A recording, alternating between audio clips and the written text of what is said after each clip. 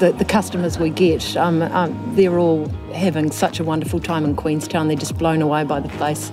And then for them to come into the cellar door and tell us their stories in such an engaging way is another aspect of why we love doing business here. And this region brings out the best in people too. When people are here, they're generally having a pretty good time. Heli skiing to me is an incredible thing to do. Just to be able to get up in those steep mountains with friends and experience that backcountry powder is something for me that is hard to beat. There is a very vibrant arts and culture scene here that is growing all the time.